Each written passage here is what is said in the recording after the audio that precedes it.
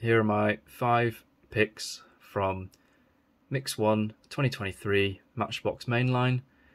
Just want to say thanks again to car collector Toby for getting the McLaren and the Citroën. I couldn't find them in the UK at all, which was a shame, but really liked them, and now I can review these guys for you.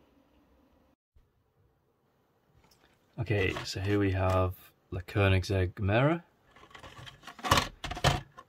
Rivian R1T, McLaren 720 Spider, 2020 Corvette, and the Citroën Ami. So this one I was really looking forward to. Hot Wheels did a version last year, which is pretty cool, but this one is superior to that one, definitely, and I will do a separate video comparing the two. So for me, Matchbox is like the older, maturer brother of Hot Wheels. Like Hot Wheels got a lot of cool attitude, really thick, chunky castings. There's a certain style to it.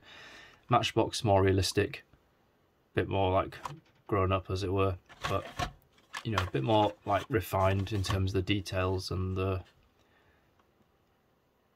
and a bit more realistic. But in the UK this year, they've finally started getting more of these cars in, like supermarkets. Otherwise it's really hard to get them, and some still are very hard to get, because you know, Hot Wheels, it's quite, you can just see the cases rolling in case by case, and it's quite predictable, but with these it really isn't. So anyway, really appreciate that Matchbox have done some work on UK distribution, because I don't want to have to keep buying from like Europe or America all the time, although thanks to those dealers who helped me out in getting what I collect. And yeah, it's there's some really nice castings here from Mix 1, and let's open these up and take a look. Okay, here are my 5 picks. So the Citroën Ami, really probably the smallest Matchbox diecast that there is. I'm not sure there's an interior. If there is one, it's pretty hard to see.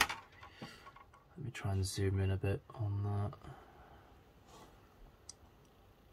No, it's quite reflective, it's hard to see what's going on, if anything. So anyway, here's the front. Bear in mind this is my thumb, so really small tampos, have done really well. This is the back, brake light, random silver mark there. Small. I think in so I look at the Lamley channel a lot, and they had a poll last year, like which was the worst Matchbox. I think this was voted as the worst Matchbox casting, which is a real shame, because I think it's really cute. Obviously there's a massive audience who just prefer racing cars, and I like those too a lot, but I can also appreciate something a little small like this. I mean, it's not even technically a car, it's like a quadricycle. And yeah, it's great for just zipping around town doing small trips. And I think the Citroën want to attract a lot of younger kind of drivers to get one of these. But this is a really fun vehicle. I hope that this comes out in many different colours in the future rather than just grey. Be funny to see like bright red or something, and with some kind of pattern on here. So yeah, really like this casting, one of my favourites out of this set of 5. Next, let's have a look at this McLaren. Kind of detailed tampo on the front. Not quite sure what's going on with this top row of lights, but maybe they could have refined that a bit better.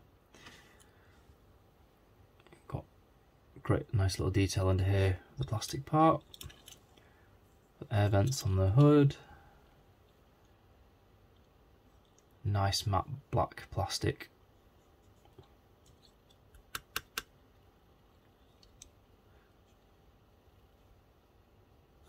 It looks like metal, but yeah, I think that is plastic. Okay, and interior, you can see the wheel, dashboard.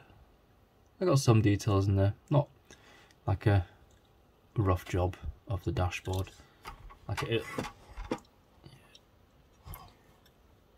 And the back, that's cool. We've got all this pattern work here. Quite nice. I quite like this lime green colour. And here, it's not quite fully been put on properly. It should be all black. But yeah, we've got the Tampo 720S license plate, brake lights, and tiny McLaren sign there. So all in all, really cool. I like how they captured a lot of different contours, which, you know, a lot of modern cars are now showing. Next, Koenigsegg. This is brilliant. I love this one a lot. Nice yellow tint. Metal flake grey. Koenigsegg sign on the back. Engine detail.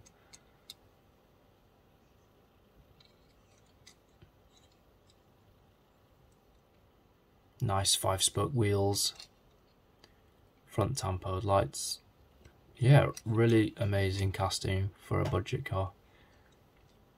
This one I actually picked up in Morrison's, which was awesome. Really good to just see it there and just get it, rather than just having to resort to resellers or scalpers on eBay. Rivian truck.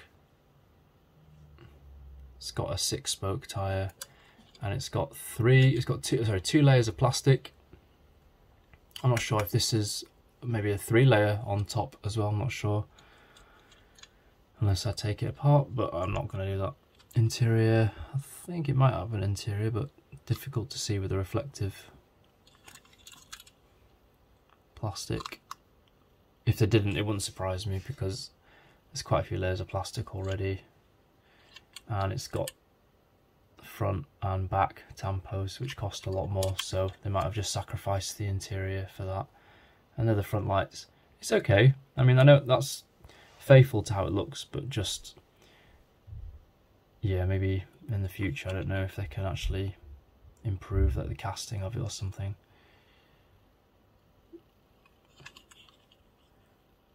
But yeah, it's clever how they've done that. The metal, to save, like, rather than to save metal and the cost of raw materials, they've just used a plastic roof and just done this metal bar all around.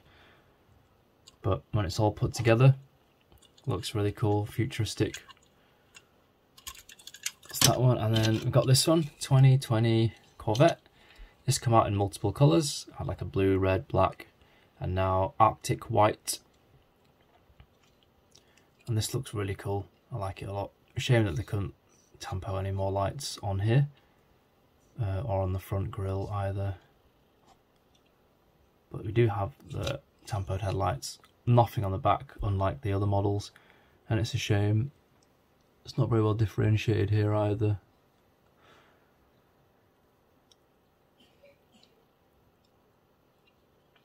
But that looks super cool. And they've got, maybe because they have like a side paint that they didn't do the back, just to save cost on that. So that's what it looks like from the top. Definitely got the interior here.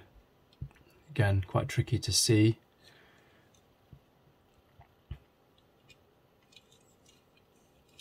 I'll be doing a brand comparison with Hot Wheels, Matchbox and Autoworld. They've all made this model and they look really cool. For me, I think in terms of value for money, the Matchbox is the best. The Autoworld ones are really nice. I have reviewed one previously in Zeus Bronze, and I've got the Arctic white one as well, so we'll be doing that in a future video. Okay, let's give these guys a spin. Got the Koenigsegg and the Citroën. Looking great together.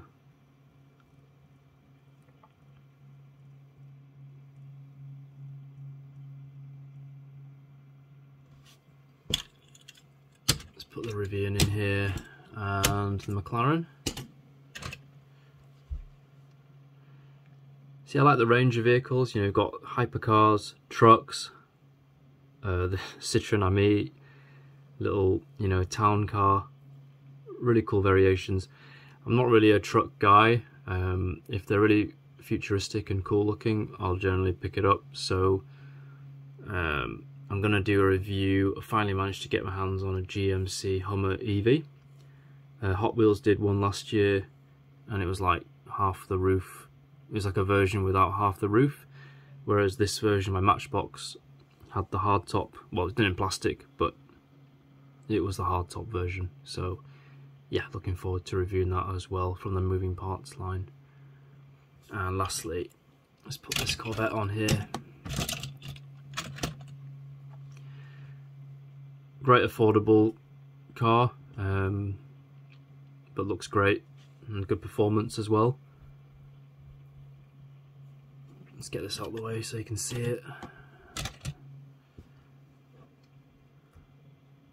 And I really like Matchbox's, like the pearl white kind of colour. It's not quite bright white, it's like off-white, and it's kind of mixed with metal flake. But overall the effect is great, because I've seen some white paint and sometimes it's just a bit plain and boring, or you know, but they kind of added some texture to it, which makes it really cool. So anyway, here are my 5 picks. You know, Matchbox Mix 1, really strong start to the year, and I really look forward to the other models that are coming out. I'm not sure what is. If you do, drop me something in the comments below. I think they're doing a Mazda RX-8. I know they're going to do the Renault Twizy, which is probably going to be pretty cool. And I think maybe there's a Volvo or something like that they're doing. Anyway, I hope you enjoyed this video. Drop a comment below, give it a like, and see you in the next video.